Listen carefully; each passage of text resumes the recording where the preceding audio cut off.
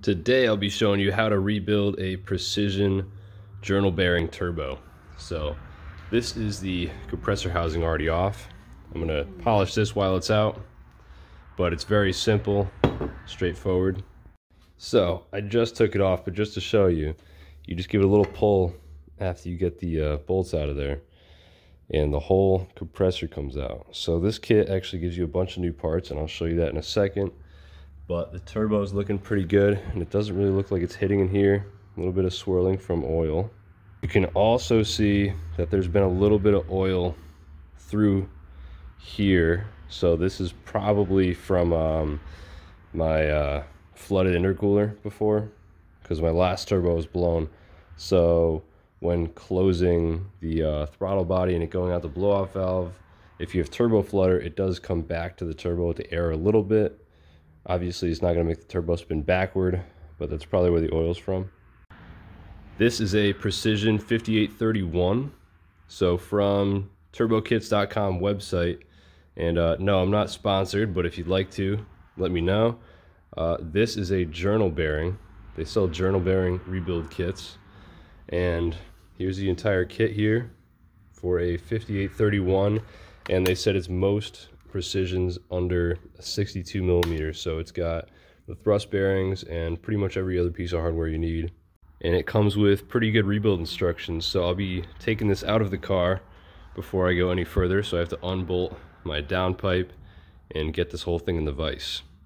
So first step in rebuilding your turbo, make sure the turbine housing and compressor housing are going to be lined up. So I already marked mine. I got 3 lines right there, and it's on the back of the housing there. And then you're going to do the same with the turbine housing. So you disconnect your wastegate, your downpipe, your feed, your drain, and then you're ready to take it out. So now I have the turbo on the bench, and you can see the oil on the backside there, but can't really hurt if I put it in the vise anyway. It's cast iron. So I'll start by just marking everything like the directions say and making sure it's all straight. And it says some are left-handed threads. If turned counterclockwise, it'll snap the shaft, so don't do that. So basically, I can see it right here. This one is left-handed, so I'm gonna have to turn this clockwise to take this off. So make sure you look at the thread direction. So turning it clockwise, remove the nut, and with a rubber mallet, lightly tap the threaded shaft. You're going to tap this after taking this nut off. It's going to take your whole compressor wheel and slide that off, and the whole thing is going to slip right off with this.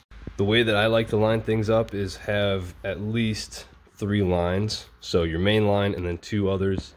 And for this, I marked all the way down the shaft, so everything is completely straight and lined up all the way down the turbo. So it's a 3/8 wrench over here and a 5/8 socket on the back side, at least for this one, 5831 turbo. And make sure you're going clockwise and not counterclockwise to loosen it, because I almost just did the same thing. There we go, it's coming off pretty good now. And double checking to make sure all my lines are still there before I go taking anything else apart.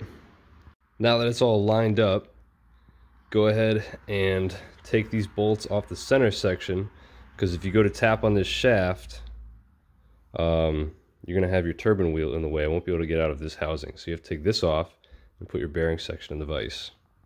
And the whole center section comes out, just like this. Now we have 2 separate pieces, and it really doesn't look chewed up at all. So I have rubber jaws just for things like this. You want to make sure you don't mess up these flats here for your feed and drain. You're going to make sure you loosen this nut, which is a right-hand turn, and then while the nut's on, you're going to tap the shaft with a rubber hammer. I have this instead of a rubber hammer to take the blow, so it's not killing it. I got a couple more taps on here. Okay, so it's almost off. So this is about to come off right now, but you can see the piston ring in the back there, which is what the oil is leaking out of. So this whole shaft area in there is pretty crucial. Don't want to go banging around. So now as I'm pulling this off, you can see there's really no area to put a puller on this. So don't try to use any metal objects and pry from the side. You're gonna end up bending your whole compressor, and then at that point you might as well just get a whole turbo, because you're gonna have to get compressor and turbine and balance them both together. Lightly tap the aluminum backing plate to separate it from the bearing housing. It's already loose enough, so this is going to hold our center shaft. Let me make sure that all of this doesn't fall apart. I'll put the camera down. Gently slide this off. You'll see that this is one of the oil-fed bearings here. It goes right through the front. This shaft with this little indent here is part of what feeds that bearing right there. So this one, I don't really think it went at all. They have a little bit of side play to give it an oil cushion, so don't worry, your turbo may not be blown if there's a little side play, but if the turbo can actually touch the housing, the compressor housing, then you might have an issue.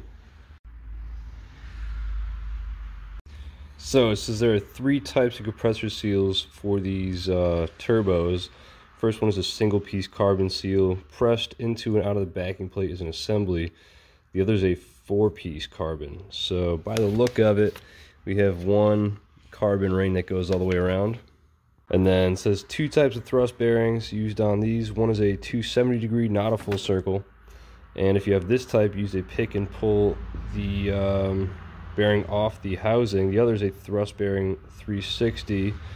Can be removed by the 3 Allen head screws or by anti-rotation pins. So this one has 3 screws. So I'm gonna get my massive ratchet for these really small screws and loosen those up. Luckily, you don't have to worry about lining this up later. It's got a little pin that holds it. Just make sure your orientation is correct. You can't really mess this up. The groove is pointing toward this pocket for oil so that you constantly have flow through here. After taking off the thrust bearing, you have this little bearing spacer right here between that and the main bearing. Pull this whole thing back just a little bit. Using the shaft, just slightly press this out of here. Don't do any sudden movements, it's all light copper. This might get worn out pretty good, so you can see a ring in here. Catches my finger a little bit. The inside isn't too bad. The whole shaft out with all of this. Make sure it's pretty carefully. Don't want to wreck any surfaces. Usually on turbos, when they start smoking, you'll get this massive amount of coking on the back, and this is usually the culprit, is this little piston ring at the bottom all the way down here. I just did a little cleaning on the back side to get rid of the carbon deposits and the bad oil. Make sure that you sand this upside down if you're doing it, because if you're going like this, it's going to get inside the turbo. So I'm doing this before I take out the snap rings and the center bearings. And now we can get a better look at how this works. So here's the snap ring and one journal bearing, and you can see all the way through. You can see the other bearing there. So this entire section gets filled by oil, and there's 2 feeds that come down. One's for the front and one's for the rear bearing. Gathers here, and it can grab that oil and use it for everything else. So I'm not going to change the carbon bearing out, considering they didn't give me a new one, and dealing with carbon is kind of a pain. And here's the piston ring at the bottom that fails and leaks all the oil out. So there's one piston ring in the back that holds all of the oil pressure. So it's no wonder running 22 pounds of boost on this thing for a little bit was enough to kill it. Now that we have everything disassembled, here's the rebuild kit. So I'm taking a look at this. We got both journal bearings, we got the couple snap rings in there, we have the thrust bearing, and I'm going to see if these are just upgrade parts. And then we have the extra, we have the piston ring to seal. So I didn't want to throw out even this front seal just in case these don't fit right. Now that the turbo's apart, I'm going over and making sure I have everything in the kit before I start putting anything back in. So we have these three thrust bearings in this kit, so that's good. We have the piston rings, and we have two new journal bearings. So one of the piston rings is right here on the actual turbine shaft, and the other is on this. So this is your front oil seal, and then you have your rear oil seal. This looks pretty beat up for a bearing. You could tell it's been overheated a little bit, some burn mark there. So I don't think the inside is bad. That still seems perfectly fine, which is great. So I took out the old piston ring and popped the new bearing in here. Here's the old bearing, and you can kind of see the two grooves taken out of it. So this turbo might last about a week, considering it's going to be 100,000 RPM. So here's the rear bearing, and here's the front bearing, which isn't too bad. So if you're checking shaft place, sometimes you'll feel this one and the thrust bearing, but you can't really check the back. So I would bet that was the start of all the issues here. So I'll build this and finish it as the tutorial. So I just opened the kit, and I'm going to test all the thicknesses of the bearings, the old and the new, so we can see if this kit really matches up to the specs. First off, we have the old journal bearing in the front, and that's 0.619 almost. Let's see the new one. Surprisingly, the new one is like the same size. It might be a couple 10,000ths bigger, so that's great. We have the old thrust bearing and the new one. New one is about 0.271.5. The old thrust bearing is about the same, 0.272. So it's a little thicker than the new one. We'll see. Let's see. So we have the old spacer, 0.236.5, 0.234.5. So there's a little bit of a difference, a little flat on this, and you got a concave on this one. And then we have our front bearing, almost 0.5, it's 0.485. That's the new one. Yeah, it's about the same. So that's good. So we'll see how this fits together. There's a couple thousandths difference between these. Nice, dude. So you may not know to check the piston ring land on the actual turbine itself, but you'll get a lot of buildup in here from the back of the turbo and that other plate, and it'll actually sneak under here and separate the ring land. So you just got to get in here. I have like 600 grit, and I'll probably do 1,000. You just polish it up a little bit, nothing crazy, and this will get the deposits out for a better seal. So I got the piston ring back on the turbine side, and just pop it in there with your heat shield on the back. So everything else is all set. This bearing doesn't have a snap ring. I thought it did. It does on the back side to keep it from moving toward the back. So this is the old one, and since it worked fine, I'm not going to bother using this one. It's got this weird conical face to it, so I'm going to use the flat one, trusted and true from OEM, and put this back on. So you should use assembly lube for all of this stuff, like the red bottle.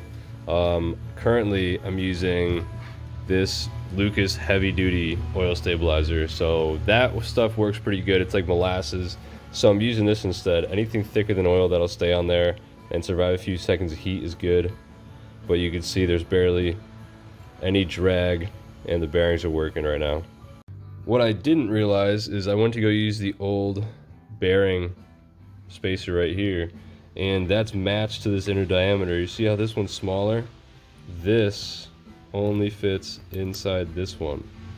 I thought that was damaged, but these actually hold oil before it goes into these center grooves. Make sure this is facing the right way here, but you start putting the bolts in.